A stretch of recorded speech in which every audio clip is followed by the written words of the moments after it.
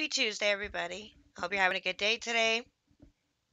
Well, I've decided what we're going to talk about today. When I did the episodes about like the secrets our government tried to hide, and then that led me into looking into Bohemian Grove, which I did last week. There were a few other things that I said I wanted to look into. And so I've made the decision on what that's going to be this week. It may have to be two parts. It just depends on how long it goes into, how deep I dig into things. I have found several articles and writings and some quotes by a certain person that this is kindly focused a lot around. And I think it's very interesting, especially because this particular person is held up as some kind of hero to the left. The left treat this person as this major hero and made this major push for women's rights. And it's actually pretty disgusting that this is the type of person that they would hold in high esteem. Um, and maybe that's because the ones who push this person into that status, like they know what they are really about and what's behind it, but the people that fall prey to believing it don't really know the whole story. They just know what they're told and they think it's something great. But if they were to do some digging and just read up on history of these types of people that the left pushes as heroes, they would know that they are nothing of the sort. But before we get started, let's do our daily promise. I felt like I was about to go into like an ad read there for a second. But anyway, if any of you lack wisdom, let him ask of God that giveth to all men liberally and upbraideth not, and it shall be given him. James 1:5. No circumstance is too demanding or trivial for God. As believers, we have the ability to gain wisdom from the Creator of the universe as we continue through this life. If at any time we need direction or guidance, we can ask God, and He will lead us in the ways of righteousness. And I almost feel like that could go along with what we're talking about today, where, like, if you're not sure about something, if you just study it and research it, you can gain more wisdom and make a more informed decision. So, with that being said, first, we have to talk about the person who started this. And that person would be Margret Sanger. Guys, and welcome back to my. I didn't mean to do that. Margret Sanger is a hero to the left. Here's her history of ugly views. This is from capitalresearchcenter.org. And I have talked about a few things about Margret Sanger, how she is somewhat tied to Bill Gates, and she's definitely tied to Planned Parenthood. And I want to say she's also tied to the Rockefellers and the Rothschilds in some way or another, in the fact that all of these people, these families, and Bill Gates and Margaret Sanger are eugenicists. And just for reference, if you don't know what the definition of eugenicist is, let me pull up the dictionary definition, and it says it's an advocate of or a specialist in eugenics, a believer in, advocate of, or specialist regarding the principles of eugenics. So it's a set of beliefs and practices that aim to improve the genetic quality of a human population, historically by excluding people and groups judged to be inferior or promoting those judged to be superior. Well, Margaret Sanger, ugh, if I could talk today, Margaret Sanger is white, which would lead you to believe that she believes the white race is superior, so any black people or Hispanic people are inferior. And that is exactly what she believed. So, going back to it, Margaret Sanger, she is the women's rights activist and founder of Planned Parenthood, which we know is the largest abortion provider in America. But like I said, the left views her as a hero.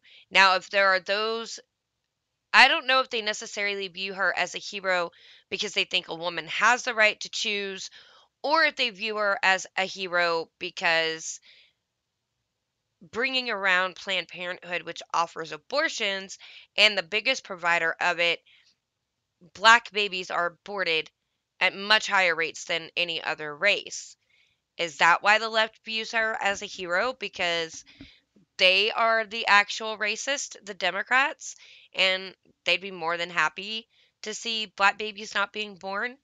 That's how I would view it, but I can't say what's really in their mind of why they think she's a hero, but I think the left would just think it's great for any baby not to be born, no matter what.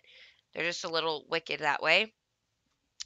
So it says, and little wonder given her outsized role in the founding and promotion of the modern abortion industry. So that's why she's a hero.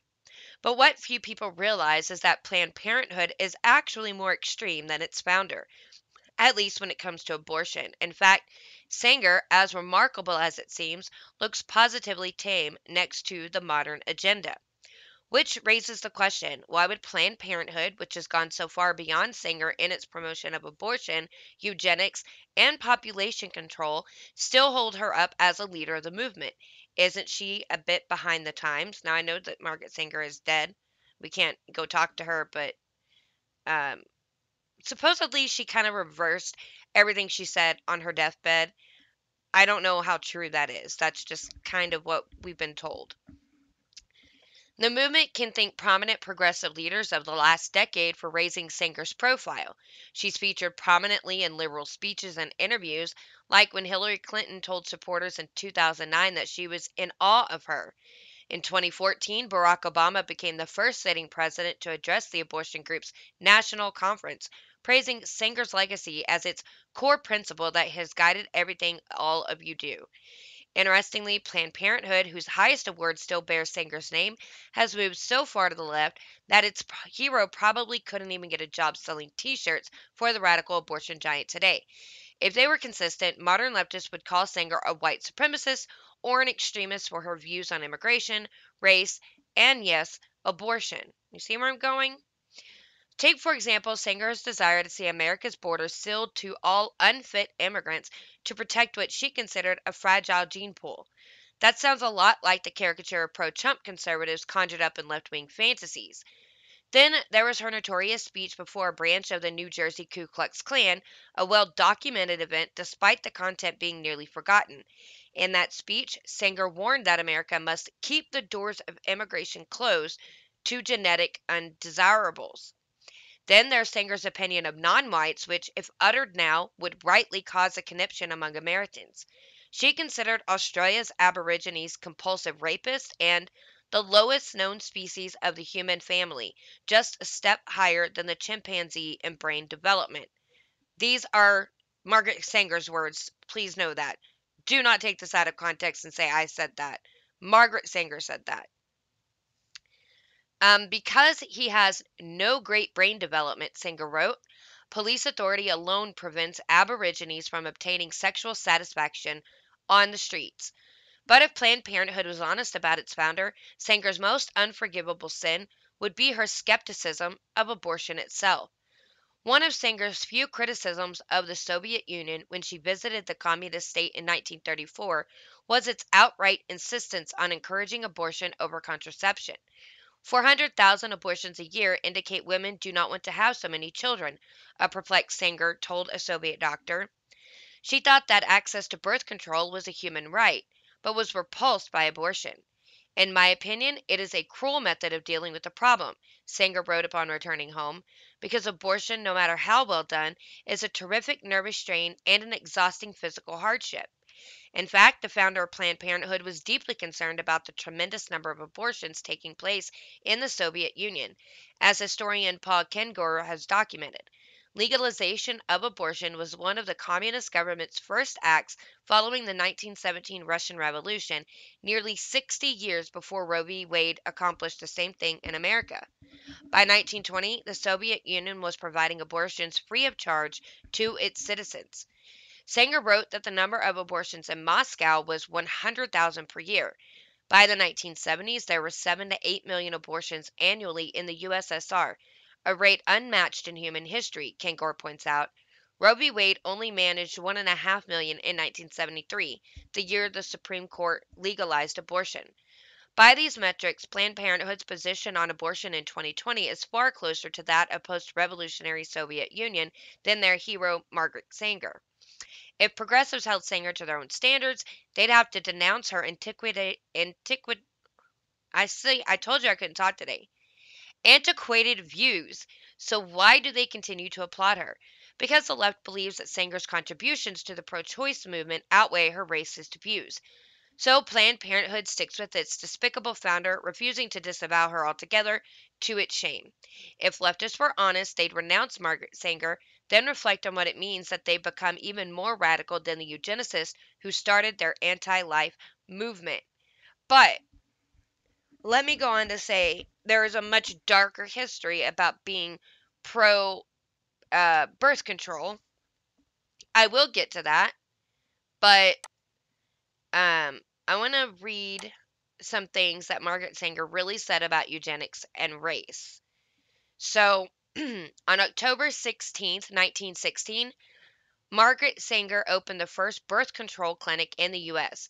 An advocate for women's reproductive rights who was also a vocal eugenics enthusiast, Margaret Sanger leaves a complicated legacy, and one that conservatives have periodically leveraged into sweeping attacks on the organization she helped found, Planned Parenthood.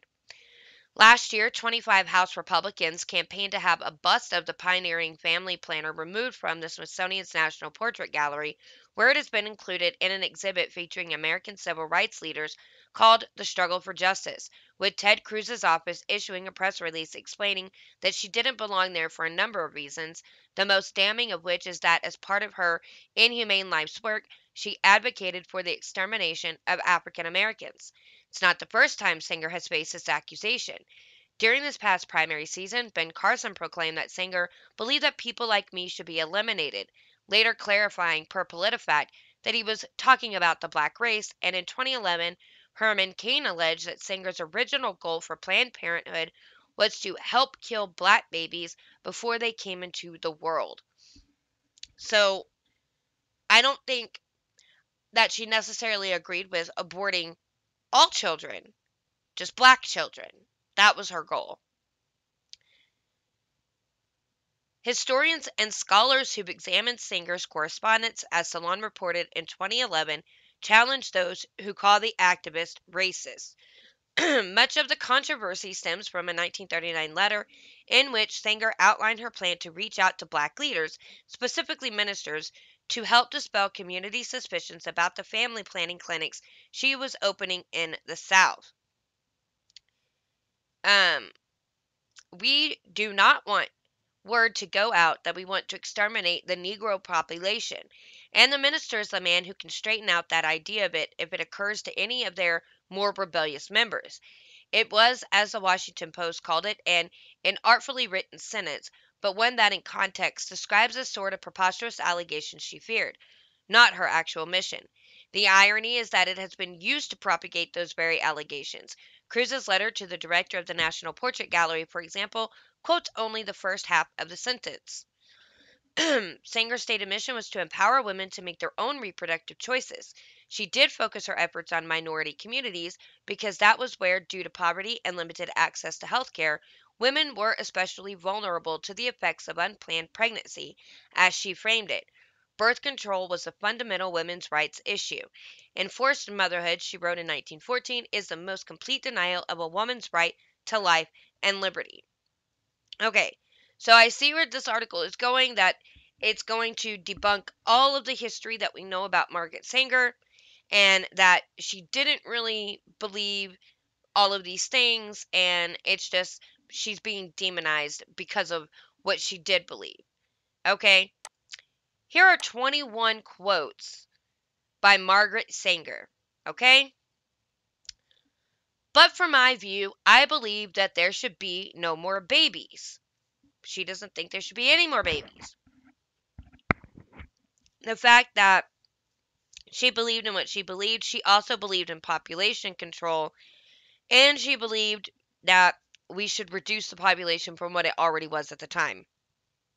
I think 500 million is the population that they think is most sustainable to the world. Number 2, the most merciful thing that the large family does to one of its infant members is to kill it. This is from Woman and the New Race, Chapter 5, The Wickedness of Creating Large Families, which I don't think it is wicked to create a large family if you can sustain that large family on your own hard work. If you have a family and it's you and your wife and you have 9, 10 kids, which back in the day they did. My dad has 6 brothers and sisters. There were 7 of them. There would have been 8, but my grandmother miscarried. So 7 kids. But my papa, he worked, and he worked more than one job, and he took care of all of his family all on his own with no extra help. And there's nothing wrong with that if you can do it on your own. Now don't go to start having kids that you can't take care of and provide a nice living for them, or a decent living for them, and that you have to suck off the government to be able to do it.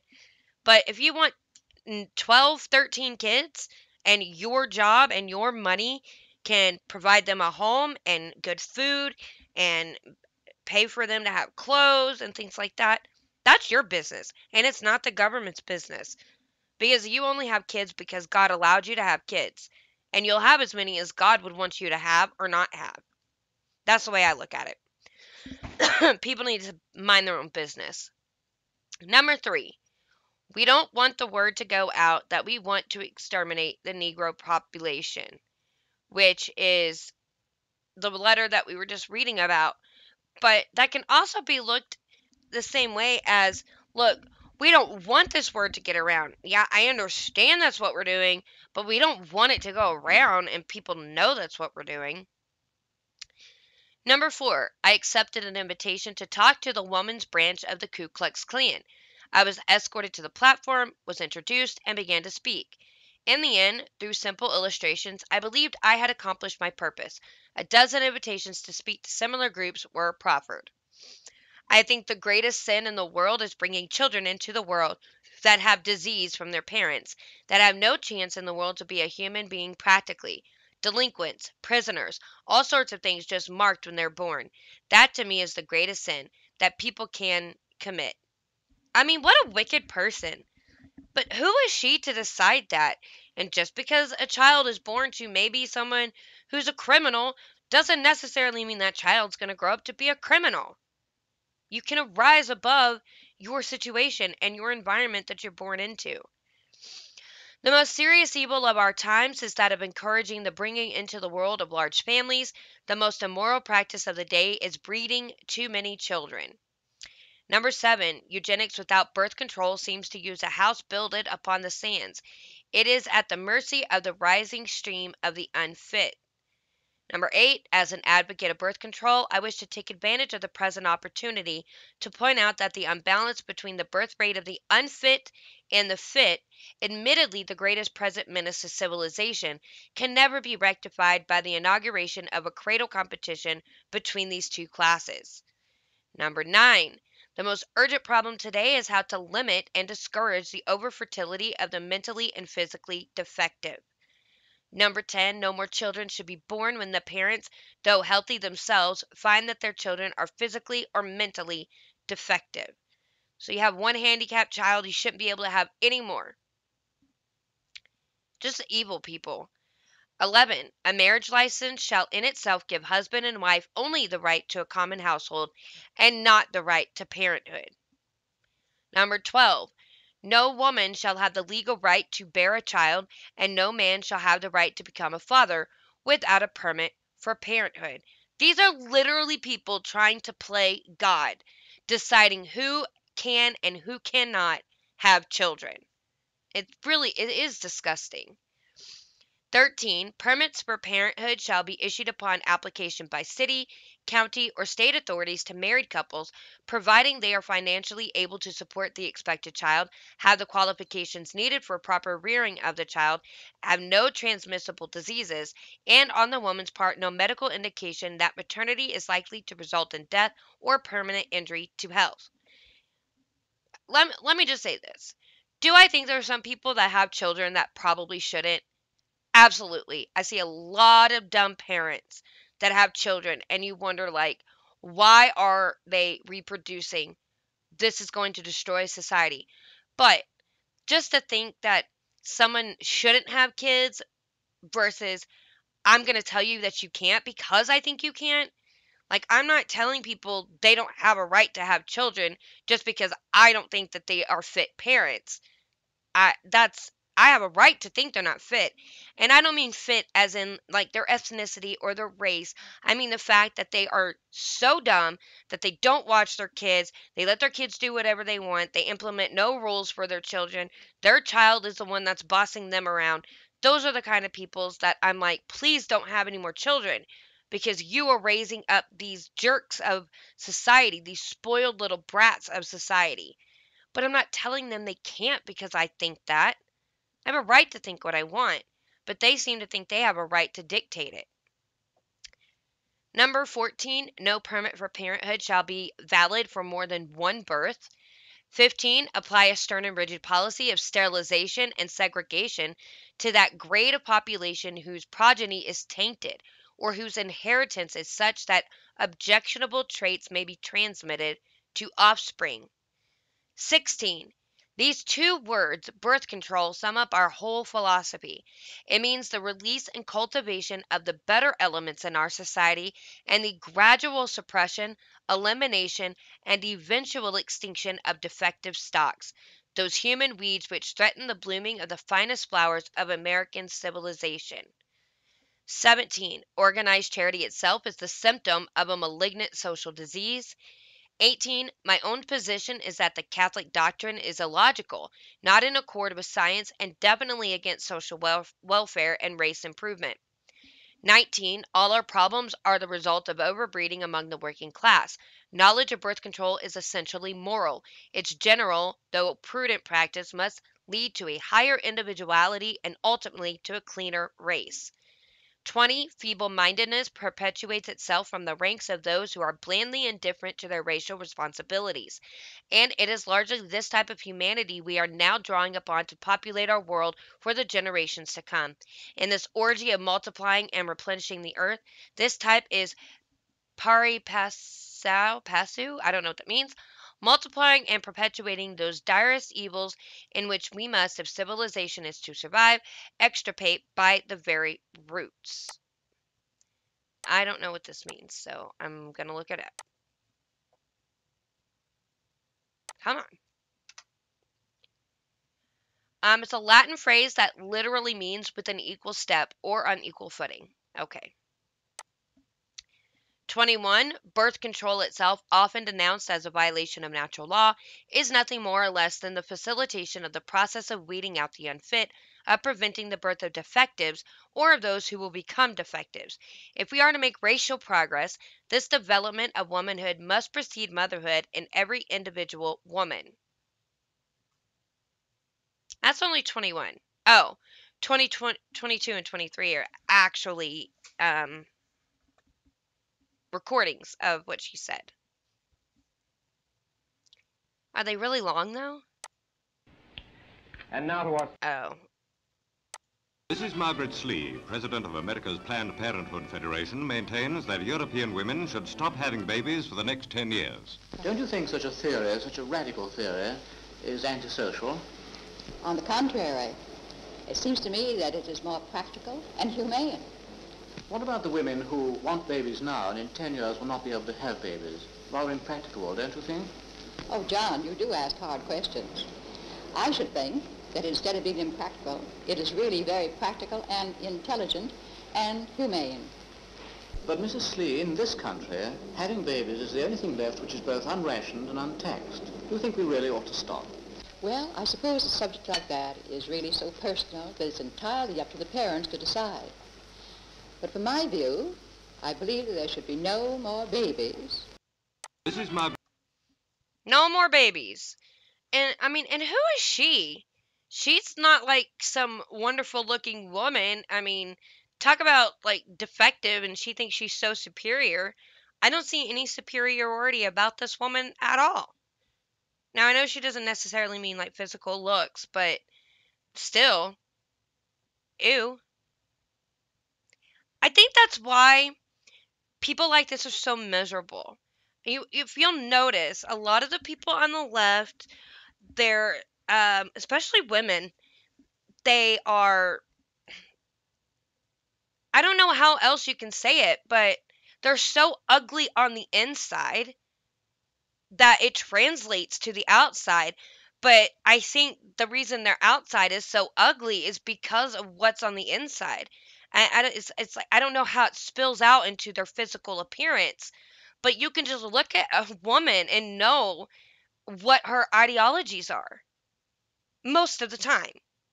And if they have like bright colored hair, they wear these Coke bottle glasses and really weird clothes, and their haircuts are funky, you probably know that they're a liberal leftist, probably a radical leftist at that, and they're probably very hateful people too because they're so miserable.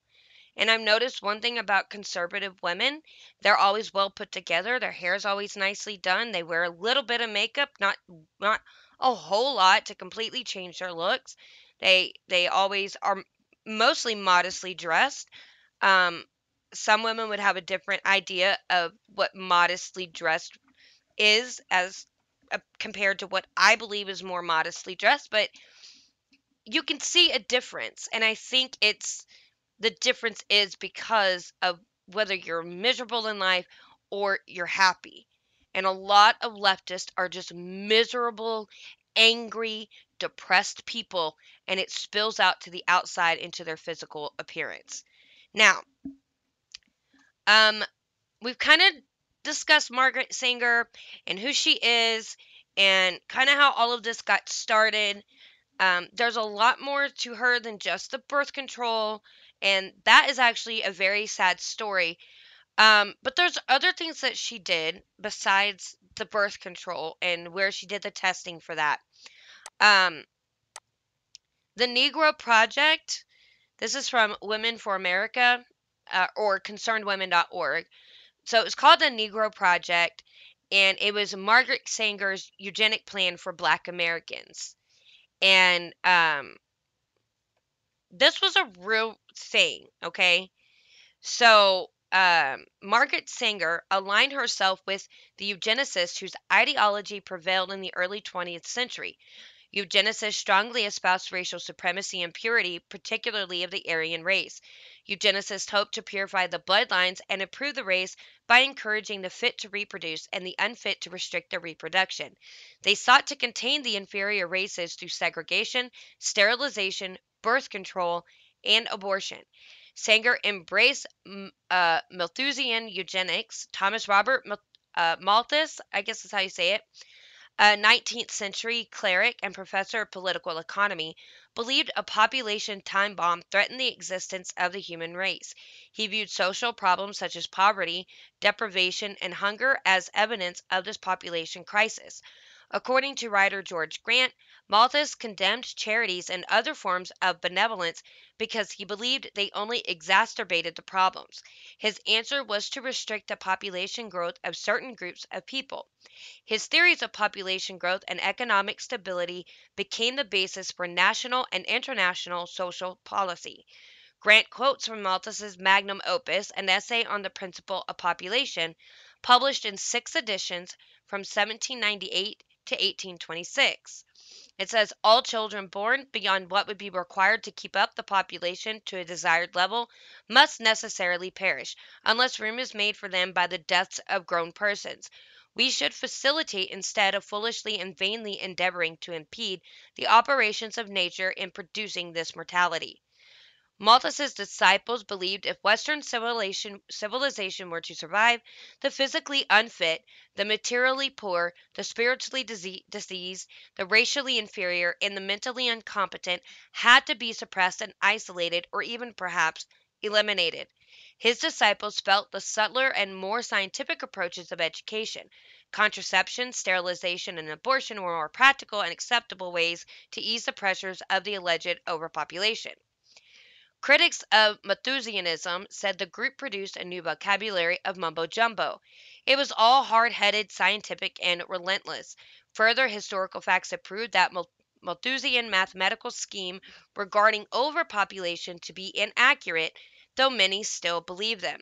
Despite the falsehoods of Malthus' overpopulation claims, Sanger nonetheless immersed herself in Malthusian eugenics. Grant wrote she argued for birth control using the scientifically verified threat of poverty, sickness, racial tension, and overpopulation as its background. Sanger's publication, The Birth Control Review, founded in 1917, regularly published pro-eugenic articles from eugenicists such as Ernest Rudin. Although Sanger ceased editing the Birth Control Review in 1929, the ABCL continued to use it as a platform for eugenic ideas. So the ABCL became a legal entity on April 22, 1922 in New York. Before that, Sanger illegally operated a birth control clinic in October 1916 in the Brownsville section of Brooklyn, New York, which eventually closed. The clinic serviced the poor immigrants who heavily populated the area, those deemed unfit to reproduce. Sanger's early writings clearly reflected Malthus's influence. She writes, organized charity itself is a symptom of a malignant social disease. Those vast, complex, interrelated organizations aiming to control and to diminish the spread of misery and destitution and all the menacing evils that spring out of this sinisterly fertile soil are the surest sign that our civilization is breeding, and perpetuating constantly increasing numbers of defectives, delinquents, and dependents. She also said, charity encourages the healthier and more normal sections of the world to shoulder the burden of unthinking and indiscriminate how do you say that? Fecundity? I don't even know, of others. Once again, another word that I don't understand, which is, I hate that. Like I said, I'm not college educated, so some vocabulary words I just don't know. It's defined in two ways. Human demography, it is the potential for reproduction. Okay. Nah, sure. Doesn't make a whole lot of sense, but okay. Which brings with it, as I think the reader must agree, a dead weight of human waste. Instead of decreasing and aiming to eliminate the stocks that are most detrimental to the future of the race and the world, it tends to render them to a menacing degree dominant, emphasis added. She concluded the most serious charge that can be brought against modern benevolence is that it encourages the perpetuation of defectives, delinquents, and dependents. These are the most dangerous elements in the world community, the most devastating curse on human progress and expression. The review printed an excerpt of an address Sanger gave in 1926, which said, "It now remains for the U.S. government to set a sensible example to the world by offering a bonus or yearly pension to all obviously unfit parents who allow themselves to be sterilized by harmless and scientific means. In this way, the moron and the disease would have no posterity to inherit their unhappy condition. The number of the feeble-minded would decrease, and a heavy burden would be lifted from the shoulders of the fit." So, in her birth control clinics, she should establish in which men and women will be taught the science of parenthood and the science of breeding, for this was a way to breed out of the race the scourges of transmissible disease, mental defect, poverty, lawlessness, crime, since these classes would be decreasing in number instead of breeding like weeds. Emphasis added. Okay, so this was an essay entitled "We Must Breed a Race of Thoroughbreds." Her program called for women to receive birth control advice in various situations, including where the woman or man had a transmissible disease such as insanity, feeble-mindedness, epilepsy, syphilis, etc. The children already born were subnormal or feeble-minded. The father's wages were inadequate to provide for more children. Sanger said such a plan would reduce the birth rate among the diseased, the sickly, the poverty-stricken, and antisocial classes, elements unable to provide for themselves, and the burden of which we are all forced to carry. The Harlem Clinic in 1929, 10 years before Sanger created the Negro Project, The ABCLA laid the groundwork for a clinic in Harlem, a largely black section of New York City. It was the dawn of the Great Depression, and for blacks that meant double the misery. Blacks faced harsher conditions of desperation and privation because of widespread racial prejudice and discrimination. So, the clinic officially opened November 21st, 1930, and many blacks looked to escape their adverse circumstances and therefore did not recognize the eugenic undercurrent of the clinic. The clinic relied on the generosity of private foundations to remain in business. So, they were segregated in an overpopulated area. 224,760 of 330,000 of greater New York blacks population lived in Harlem during the 20s and 30s. They comprised 12% of New York City's population, but accounted for 18.4% of New York City's unemployment, had an infant mortality rate of 101 per 1,000 births compared to 56 among whites, and had a death rate from tuberculosis 237 per 100,000 that was highest in central Harlem out of all of New York City. Although the clinic served whites as well as blacks, it was established for the benefit of the colored people. A sociologist and author, he helped found the National Association for the Advancement of Colored People in 1909 to improve the living conditions of black Americans. She wrote a letter to Dr. W.E. Burgart Du Bois, and that's who that was. So, Grace Congregational Church hosted a debate on birth control. And eventually, the Urban League took control of the clinic, and indication the black community had become ensnared in Sanger's labyrinth. So they used birth control as a solution, and it says some viewed birth control as a viable solution.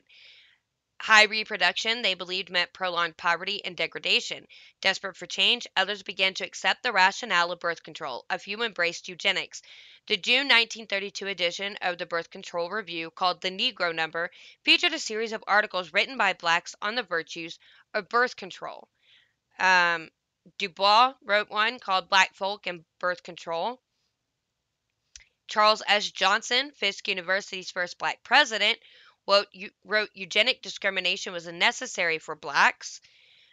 Further, the status of Negroes as marginal workers, their confinement to the lowest paid branches of industry, the necessity for the labors of mothers as well as children to balance meager budgets are factors that emphasize the need for lessening the burden not only for themselves but of society, which must provide the supplementary support in the form of relief.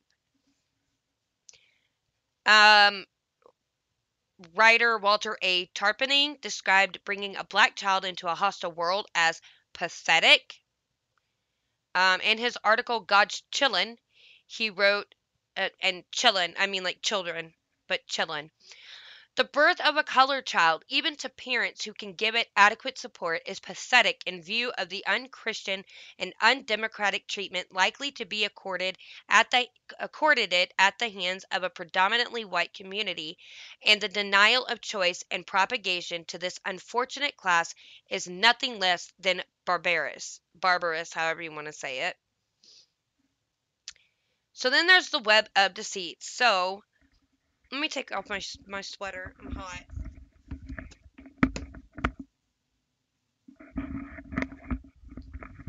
Okay, so prior to 1939, Sanger's outreach to the black community was largely limited to her Harlem clinic and speaking at black churches, but then she expanded her vision after the January 1939 merger of the Clinical Research Bureau and the American Birth Control League to form the Birth Control Federation of America.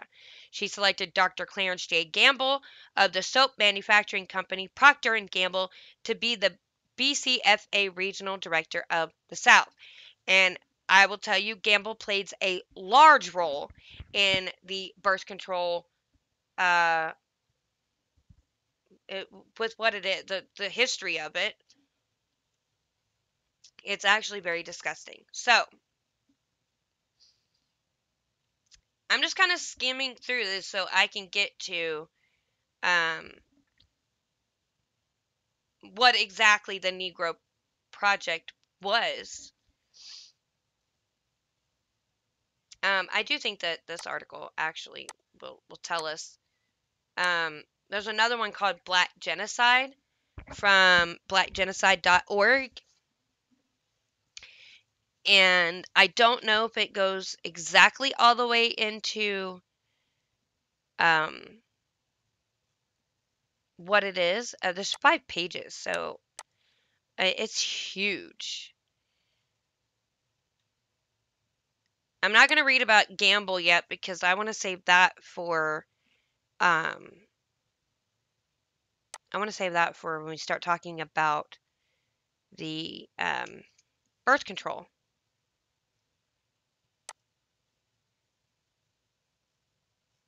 Okay, well, I can't find it. This is another one. I wonder if this is going to cover about... It's not. So let me see if I can pull up something real quick. And I'll just tell you exactly what it was. I'll go right here, pull this up. It's 16 pages. The Negro Project, Margret Sanger's eugenic plan for Black Americans. So it covers the Malthusian eugenics, which we've already talked about. And that just kind of just all the stuff. There's the Harlem Clinic, birth control as a solution, web of deceit, better health for 113,000, scientific racism. Okay, so I guess this basically is what I'm talking about, is the Negro Project with the birth control and, you know, lying to all the black people, the Harlem Clinic, all that. That actually is the whole thing. It's not any one specific thing. It's the whole thing. All of that we were just now talking about is the Negro Project. So we were talking about the web of deceit, and I'm not going to talk about the better health for 13 million. Is that what it is? But it says that the propaganda of the Negro Project was that birth control meant better health. So on this premise, the BCFA designed 2 Southern Negro Project demonstration programs to show how medically supervised birth control integrated into existing public health services could improve the general welfare of Negroes and to initiate a nationwide educational program. The BCFA opened the first clinic at the Bethlehem Center in urban Nashville, Tennessee, where blacks constituted only 25% of the population, on February 13th, 1940.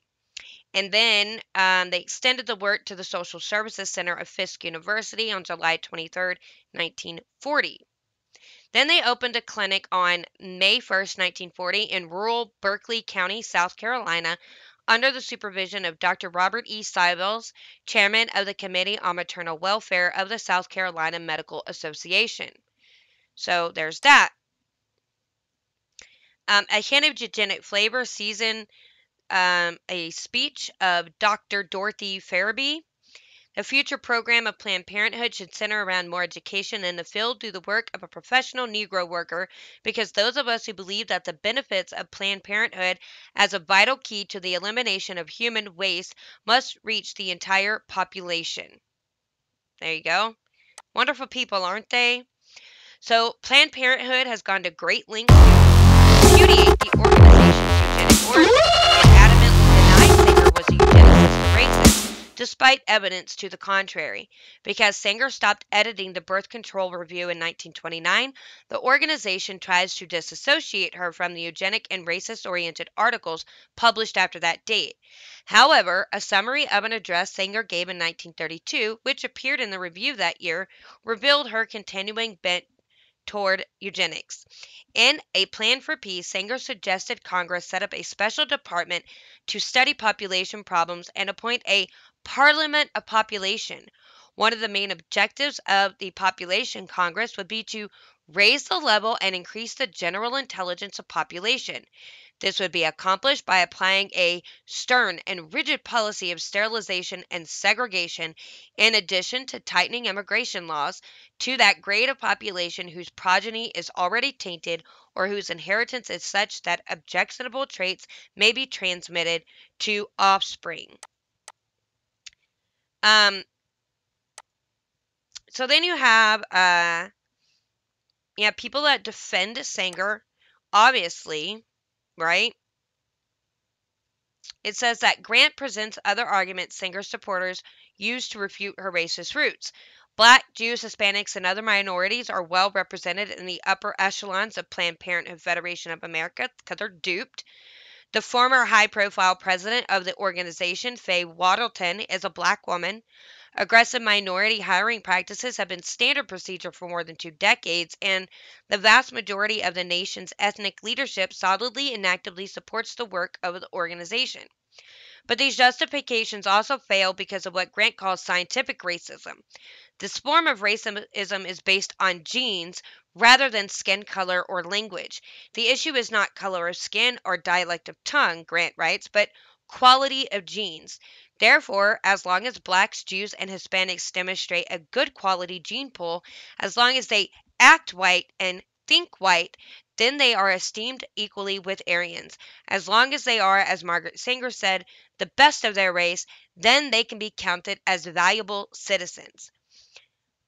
So there you go. By the same token, individual whites who show dysgenic traits must also have their fertility curbed right along with the other inferiors and undesirables. In short, writes Grant, scientific racism is an equal opportunity discriminator. Anyone with a defective gene pool is suspect, and anyone who shows promise may be admitted to the ranks of the elite. So her legacy is of lies and propaganda, and it continues to infiltrate the black community. The poison is even more venomous because, in addition to birth control, Planned Parenthood touts abortion as a solution to the economic and social problems that plague the community. In its wake is the loss of more than 12 million lives within the black community alone. Planned Parenthood's own records reflect this. For example, a 1992 report revealed that 23.2% of women who obtained abortions at its affiliates were black, although blacks represent no more than 13% of the total population. In 1996, Planned Parenthood's research arm reported blacks, who make up 14% of all childbearing women, had 31% of all abortions, and whites, who account for 81% of women of childbearing age, have 61%. Abortion is the #1 killer of blacks in America, says Reverend Hunter of Learn. We're losing our people at the rate of 1,452 a day. That's just pure genocide. There's no other word for it. Sanger's influence and the whole mindset that Planned Parenthood has brought into the black community say it's okay to destroy your people. We bought into the lie. We bought into the propaganda. Some blacks have even made abortion rights synonymous with civil rights. We're destroying the destiny and purpose of others who should be here, Hunter laments. Who knows the musicians we've lost? Who knows the great leaders the black community has really lost? Who knows what great minds of economic power people have lost? What great teachers? He recites an old African proverb: no one knows whose womb holds the chief. He said, when I traveled around the country, I can only think of one abortion clinic I've seen in a predominantly white neighborhood. The majority of clinics are in black neighborhoods. Hunter noted the controversy that occurred 2 years ago in Louisiana involving a school-based health clinics. The racist undertones could not have been more evident. In the Baton Rouge district, officials were debating placing clinics in the high schools. Black State Representative Sharon Weston Broome initially supported the idea. She later expressed concern about clinics providing contraceptives and abortion counseling. Clinics should promote abstinence, she said. Upon learning officials wanted to put the clinics in black schools only, Hunter urged her to suggest they be placed in white schools as well. At Broome's suggestion, however, proposals for the school clinics were dropped immediately. Grant observed the same game plan 20 years ago. During the 1980s, when Planned Parenthood shifted its focus from community-based clinics to school-based clinics, it again targeted inner-city minority neighborhoods. Of the more than 100 school-based clinics that have opened nationwide in the last decade, none has been at substantially all-white schools. None has been at suburban middle-class schools. All have been at black, minority, or ethnic schools. In 1987, a group of black ministers, parents, and educators filed suit against the Chicago Board of Education. They charged the city's school-based clinics with not only violating the state's fornication laws, but also with discrimination against blacks. The clinics were a calculated, pernicious effort to destroy the very fabric of family life between black parents and their children, the suit alleged. One of the parents in the group was shocked when her daughter came home from school with Planned Parenthood material. I never realized how racist those people were until I read the information my daughter received at the school clinic. They are worse than the Klan because they're so slick and sophisticated. Their bigotry is all dolled up with statistics and surveys, but just beneath the surface, it's as ugly as apartheid. A more recent account uncovered a Planned Parenthood affiliate giving condoms to residents of a poor black neighborhood in Akron, Ohio. The residents received a promotional bag containing, among other things, literature on sexually transmitted disease prevention, gynecology exams and contraception, a condom case keychain containing a bright green condom, and a coupon. The coupon was redeemable at 3 Ohio County clinics for a dozen condoms and a $5 McDonald's gift certificate. All the items were printed with Planned Parenthood phone numbers. The affiliate might say they're targeting high pregnancy areas, but the response presumes destructive behavior on the part of the targeted group. Planned Parenthood has always been reluctant to promote or encourage abstinence as the only safeguard against teen pregnancy and sexually transmitted diseases, calling it unrealistic. Um, it's not. It's not unrealistic. Truly, it's not.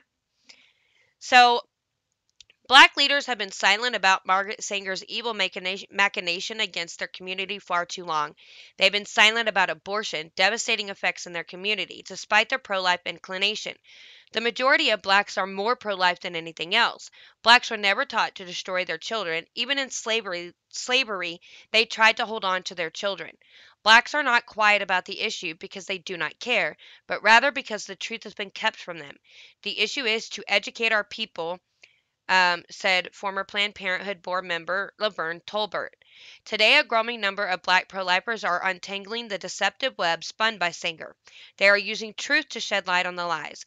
The Say So March is just one example of their burgeoning pro-life activism. As the marchers laid 1,452 roses at the courthouse steps to commemorate the number of black babies aborted daily, spokesman Damon Owen said, "This calls national attention to the problem of abortion. This is an opportunity for blacks to speak to other blacks. This doesn't solve all our problems, but we will not solve all our problems with abortion." Black pro-lifers are also linking arms with their white pro-life brethren. Black Americans for Life is an outreach program of the National Right to Life Committee, a Washington, D.C. based grassroots organization. NRLC encourages networking between black and white pro-lifers. Our goal is to bring people together from all races, colors, and religions to work on pro-life issues. That's the Director of Outreach, Ernest Olaf, for NRLC. Black Americans for Life is not a parallel group. We want to help African Americans integrate communicational and functionally into the pro-life movement. Ms. Beverly LaHaye, founder and chairman of Concerned Women for America, echoes the sentiment. Our mission is to protect the right to life of all members of the human race. CWA welcomes like-minded women and men from all walks of life to join us in this fight. Concerned Women for America has a long history of fighting Planned Parenthood's evil agenda. The Negro Project is an obscure angle, but one that must come to light. Margret Sanger sold black Americans an illusion. Now, with the veil of deception removed, they can choose life that their descendants may live. It's irritating because I have a black daughter, and to think that people that are so evil out there to lie to someone and try to confuse them and blind them to what they're really doing under the guise of helping them out, and it's sadly a lot of people fell for it. And white people too. It's not just black people. All people have fallen for this disguise that Planned Parenthood has put on. And it's disgusting and it's irritating that so many people are just so willing to just throw their babies' lives away like that. Like they're just not important. And I feel like definitely this is something that needs to be ousted, and people need to know really why this was started, what was really behind it. It's not charity. It's not out of the goodness of their heart to lift people up out of poverty. It's because they hate certain types of people. And like you heard it, it's not because they're black. It's because they think they're unfit, they're dumb, they have a mental illness or maybe a physical handicap. And that goes for anybody, any ethnicity. They didn't like people like that. If you're a little slow, whatever it is, they don't want you here and they don't want you bringing children into the world to end up being like you. They're evil, wicked, murderous people.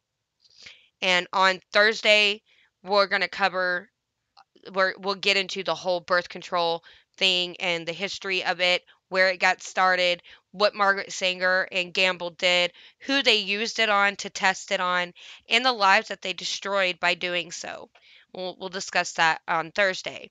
So I hope you um, enjoyed learning about this today. I hope you left with something new that you never knew before, and take this and go and share it. You can join my Facebook, Lauren Collins. I just got to say something. You can email me, gotta say something 21@gmail.com. My subreddit is r/just gotta say something. And you can find me on Anchor, Spotify, Pandora, Google, wherever you like to listen to your podcast. Go subscribe to mine. Leave me a review if you'd like. And then if you're watching on YouTube, don't forget to like and share this video with everybody that you know. Don't forget, I'm blocked off Facebook, so I need help promoting this week. Thank you. And also, don't forget to subscribe to the channel and click the notification bell so you know every time I upload a new video. And as always, go and subscribe to The Scott Ford Show, Isaac Hayes, the Cajun Conservative, and his Christian podcast, Brothers Just Searching, Nate Savage at Savage5050, and TV's Rob is Unwoke. Thank you for joining me today. Hope to see you back here tomorrow. Have a great day. God bless.